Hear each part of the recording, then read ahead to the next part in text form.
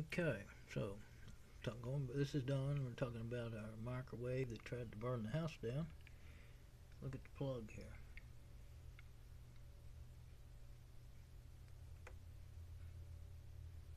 Yep, it's burnt, and the plastic is just beginning to melt there. We got lucky, we got blessed, and caught it just in time.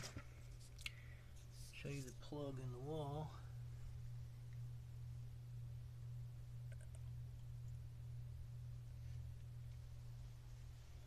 Now, as you can tell by the light in the room, the lamp that's plugged in there is working fine. The plug's working.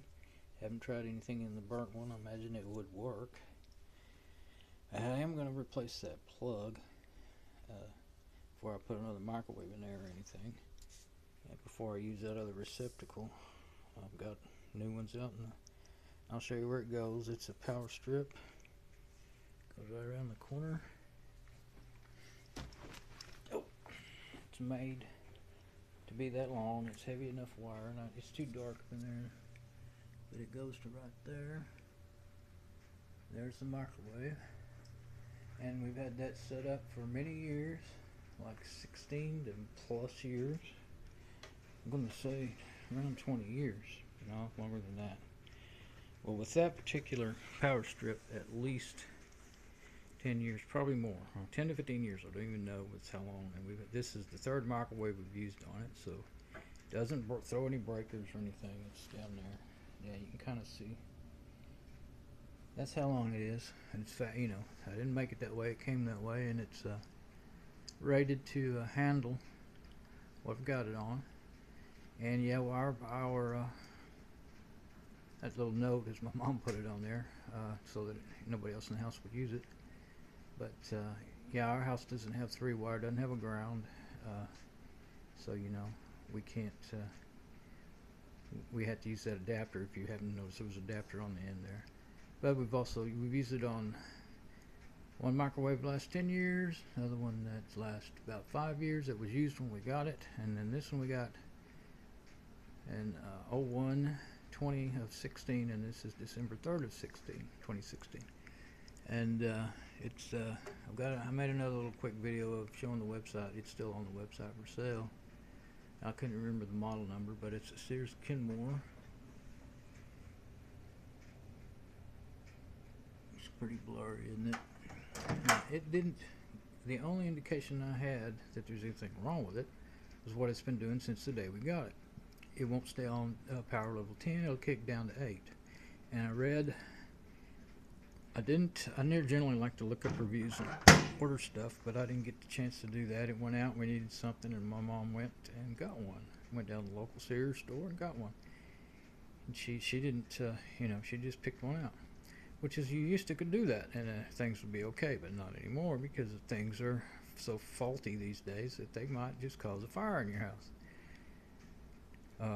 When I was looking for a new one, I ran into the pictures and reviews of all different kinds of brands that had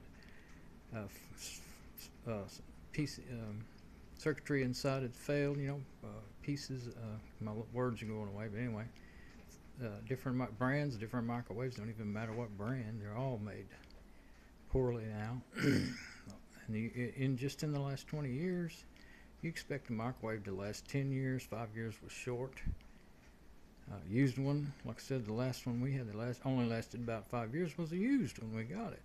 And the one just before this one had a GE that I got at Walmart in 2000 that lasted about 10 years. And before that, I think we had a Westinghouse that actually still works. It just won't make enough heat and mine does the same thing. I think it did start making a bad smell. Some kind of component, that was the word I was looking for. Some component in there must have burned out. Started making a bad electrical smell. Oh, and I didn't mention, okay, well, that's my story I'm getting into. I was in here cooking. When it kicks down into power level 8, you can tell it because you'll hear the fan going on and off. It'll go up, the fan will go faster and slower and faster and slower. So then the only way though you can get it to, doesn't matter what you do with the power buttons, it won't go back into 10. Been that way since the day we got it. And I read that on the reviews. I did read up the reviews after she brought it home, and I was like, oh man, I don't know if this is going to be any good. I noticed I sent an email to myself about what the reviews, and I had 17 people in there that bad reviews out of just it was on the Sears website. I don't remember how many was total, but it wasn't a lot. Maybe I'm gonna just be liberal and say 100, 150. Probably it was more like 75 people. It's typical on their site, 10 to 15 to 100 people reviews. So it kicks down into 8, and then all you can do is unplug it, reset it, or I use the button on the power switch some power strip sometimes, turn it on and off, and so it'll go back to 10, and usually it'll stay that way until. Usually what would happen is someone used one of the special features here, it would cause it to do that. That's what we figured out. It's too dark in here now to see anything but darkness. I was cooking away. I had it reset, got it back on 10, because if you don't, then your food will be burned on the outside and cold in the middle, and it'll ruin your TV dinners. And so she just happened to come in, and I was cooking away, and she talking to me, and all of a sudden she took off around the corner there, and she said, hey, there's something smelling bad, there's something wrong. So I turned it off. She thought it was something to do with the microwave or something, so the cord that goes around there. So I turned it off, went in there, and by the time I got in, she said it was so hot I can't touch it, the cord. And so by the time I got in there, it wasn't quite that hot. It was still pretty warm though. And I unplugged it and saw how the contacts were burnt and the plastic was already beginning to melt. And so we haven't had it on since, and that's her little note saying don't use it. And she wrote whatever about microwave is overheating, extension cord cannot use microwave, because we didn't want anybody else to use it, Of course we left it unplugged, but we didn't want to get it plugged back in. So because that's nothing to I've seen that happen on and off over the years. Usually the only thing that really ever caused something like that was some sort of industrial type tool, like maybe an air compressor, not necessarily industrial grade, but a tool. Or, of course, the all popular space heaters. And, some of them will have caused that I've had over the years. Even plugged straight into the wall. And again, like I said, that's never happened before. And this is a 1100 watt microwave, and the previous ones are all 1100 and more. I believe we had one, I swear we had one that was 1500, maybe it was just 12, but that's never happened before in all these years. And so I imagine this thing is getting ready to go out. Some kind of component is drawing too much amperage and getting ready to fail. And it's that the place of the most resistance in your circuit is where the heat's going to go, and that was evidently right there at that plug. And a minute ago I get sidetracked, but it's we don't have a 3-wire setup in this house. It wasn't built that way. And guess what? It's still standing, and never had a fire. And that was because the things we had were made decent. The ground protects you if there was a short in some kind of component failed. And this is metal. The outside, the front's plastic. The rest of the case is metal on this one. And if you were to touch it and you were grounded, if you're touching your feet are on the carpet, say, then you might get a pretty good shock if there was some sort of a short, not necessarily a dead short. Should blow your circuit. It should blow your breaker. I've got 2 protections there: the breaker in that power strip, and then the breaker out there, in the garage that every house has. Have either breakers or fuses, and that didn't blow. Never has. We've never had any problem. It's not old. It's not failing. It's not tripping. Never has since we've had it. That power strip. So I just wanted to make this and video here and let people know that don't buy this thing. It's inexcusable for anybody anywhere. I know everything's made overseas, and people overseas, they don't care about what happens to their customers as long as they keep selling. Well, it's inexcusable to be that way though, or kill people. And it really torques me because I grew up in the 50s, 60s. Well, I was born in the 50s, grew up in the 60s and 70s here in Texas, and you know, when things were made in America, there were standards that had to be held up to, and if they weren't, then that company was either going to be sued or go broke, or just because people wouldn't buy this stuff. Now, these young people are just like, oh well, that's just the way it is.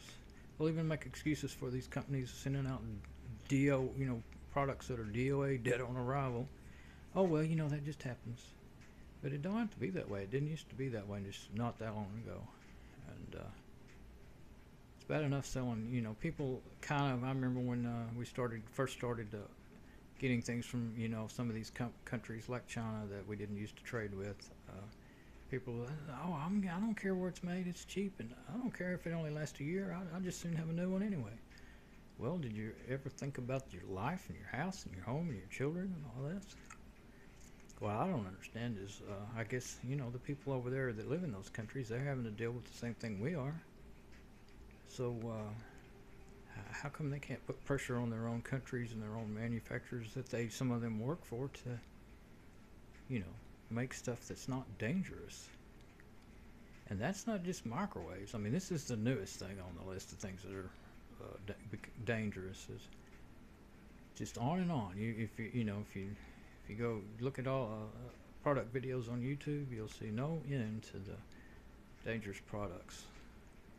But it's especially inexcusable that American-owned companies are selling this junk. And by the way, Sears doesn't stand behind their stuff anymore either. I bought the last appliance I'll buy from them, and I wouldn't have bought this microwave from them, but my mom did that. But the last appliance I'll ever buy from them was a water heater. Within about a year, the thermocouple went out. That's what tells it to light up. And I'm tempted to go over there and show it, but I won't. But you know, called them up thinking, you know, I've ordered I don't know how many parts from Sears, and you know, for different things I've owned, because I've tools, you know, routers, you know, woodworking tools, hand tools, you know, mechanics tools I've owned over the years that I used to think they were a great company, and it's my stuff from back in the 70s, 80s. It still works. Maybe had to have some repairs, but anyway, the thermocouple went out. Thought, oh, $2 part, no big deal. But I'll go ahead and get them to send me one. Well, they refused to send me one. They wanted me to hire somebody and pay $75, $200, whatever it cost, usually $75 just to diagnose, to put a thermocoupler in, which anybody that can use a wrench can do, and I've been doing it all my life since I was a kid. So, I went and bought one at the local store and put it in. And luckily, it's still working. That was at least 10 years ago. So, you know, the rest of it was okay. I'm sure they wanted that to, they planned that in there, you know, for things like that to fail, so that they can, you know, that they have people that they work with, that I'm sure they make some money off of these contractors to come out and work on stuff. So I've heard story after story about their appliances and this sort of thing happening after I learned the hard way. But so Sears, you wonder why you're almost bankrupt? Well, this is why. Can't believe you're still in business. So anyway, that's enough ranting for tonight. And so here you go. That's my warning on the Kenmore microwave that I have. And yeah, it's still in warranty, and we could probably get them to take it in and fix it, or maybe even replace it, but I don't want another one. I'm tempted to do it just on matter of principle, but probably be more trouble on us than it'd be worth. So we'll see. All right, bye.